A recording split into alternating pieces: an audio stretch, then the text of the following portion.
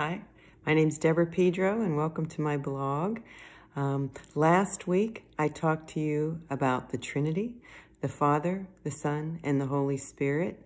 And this week I want to talk to you specifically a little bit more about the Spirit because I didn't touch on that very much last week.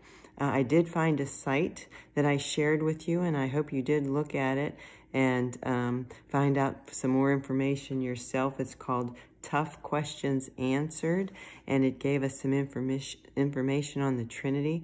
And let me just recap a little bit about what I had said about what the Father, the Son, and the Holy Spirit, the differences are.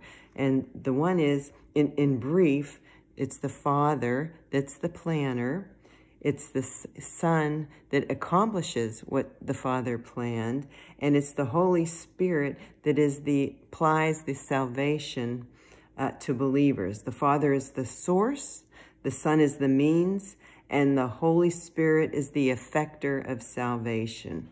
So the Holy Spirit is the one that works within us to accomplish, to do what, as believers in Christ, who came and died for us on the cross, and we are to believe in him and do what he did, emulate his love for others.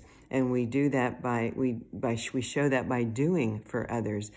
We do deeds, not that we're expected. We don't get into heaven by doing good deeds, but because of our faith in Jesus Christ and the belief that we have, and after learning about what Jesus did for others, as Christians, we want to emulate that, and we want to love others the way Christ loved us. So let's get into the Bible verse today, and that would be 1 Corinthians 12, 7 through 11.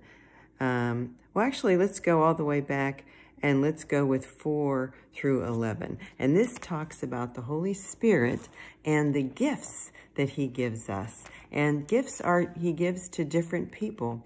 He gives different gifts to different people. We are not all the same. God didn't create us the same. We aren't supposed to. We are here to perform different functions to help others. And if we all had the same capacity, we wouldn't be able to help each other. We wouldn't need help. So by him giving us different gifts, wisdom, healing, tongues, prophecy, and I'll read through those for you, that helps us to help our fellow man to grow in Christ. And so there are 3 different categories of these gifts that the Holy Spirit gives us. There are 9 of them. And the 3 categories, they reveal, or they do, or they say. And when they reveal, it's words like wisdom, knowledge, and discerning. And when you do, it's through faith, healing, and miracles. And when you say, it's through prophecy, tongues, or interpretation. And those are the 9 gifts that the Holy Spirit gives us. So as we read through the scripture, verse 4, it is, there are different kinds of gifts, but the same Spirit, there's only one Spirit, the Father, Son, and the Holy Ghost, that Spirit distributes them. There are different kinds of service, but the same Lord. There are different kinds of workings, but in all of them and in every one, it is the same God at work. So through all these works, through all these gifts that we do, it is God, the one God, that is at work within us, within our hearts, helping us grow and helping us accomplish and carry out these gifts that the Holy Spirit has bestowed upon us.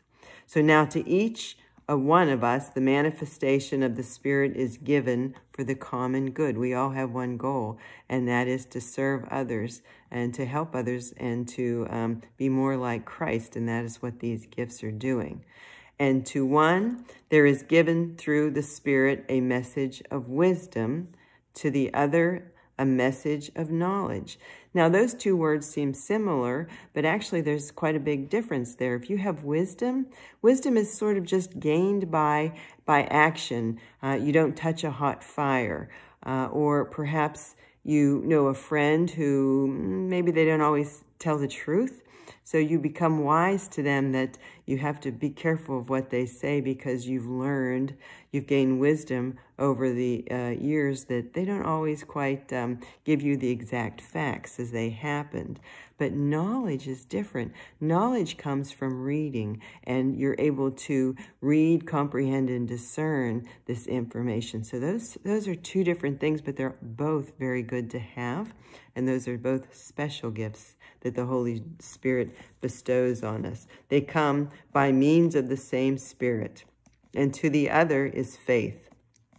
By the same Spirit, to other gifts that he gives is healing, by that one Spirit, and to another miraculous power, and to another he might give prophecy, to another distinguishing between spirits, to another speaking in different tongues. All these things, he doesn't give us all the same. That's what makes the world a good place to be, because we're all different. We're created normally by the same body, the same types of body.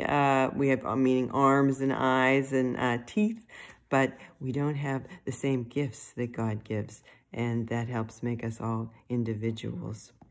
And to still another, the interpretation of tongues. God tells us that when someone does speak in tongues, and when you speak in tongues, that's when you're giving a message from God. It's in a different language. But if someone would speak to you in a different tongue and you have no comprehension of what that person is saying, what that message from God is, the Bible does tell us that unless we can understand it, it's not good. Because what good is it to hear words and sounds and you don't know the meaning? So that's why the Holy Spirit gives us an interpreter of the tongue, someone that's blessed with knowing how to distinguish what the tongue, what is being said. All these are the work of one and the same Spirit, and he distributes them to each one just as is determined. So I think it's good for us, for each of us individually, to try and figure out what our different gifts are. Do we have a gift of knowledge? Are you able to comprehend and read? Perhaps you have things that you want to share with others. You'd make a good teacher. That would be good. You would be able to share what you learn with others. Or perhaps you have the power of interacting with people. You might want to be more of a counselor to others, someone that needs your help and they need to understand how they have problems in life, and they need better understanding of how to cope with what they're going through. If you're a counselor, you're able to help them nurture and understand what their problem is. Or perhaps you're good with working with your hands. God gives us gifts where we can do, and we can be a plumber or an electrician. Those are wonderful trades, and a lot of people don't like to. They're just not made to go to college. They don't like college. They don't have the gift of sitting down and studying. However, being a tradesman, you do have to study and learn how to do it. But then in the end, you're working with your hands. You might be someone that learns by sight. So how you put all those things together, that's a wonderful thing. And God created us all to be different. So unity and diversity is good. We come together from the different gifts that God gives us, but we're all diverse. We're different, but we're united together because we need each other. We need each other. We lean in on each other. We share each other. We share our gifts with each other, and that brings us together. The verse goes on to say in verse 12, just as a body, though one, has many parts, but all its many parts form one body, and so it is in Christ. So though we may all be different in the gifts that we are given through the Holy Spirit, we all are together as Christians in one body, the body of Jesus Christ. And it's good to know that, and it's good to share the different gifts that we are given through Christ, and to share them with other Christians, and to share with non-believers, especially non-believers, so that we can draw them in and they can see the life that we have and the love that overflows in our hearts from Jesus Christ. Not because of something that we do, we gain our love through Jesus, and it's something that we can share and overflow into others. So I want you to have a blessed day, And in Jesus' name, amen.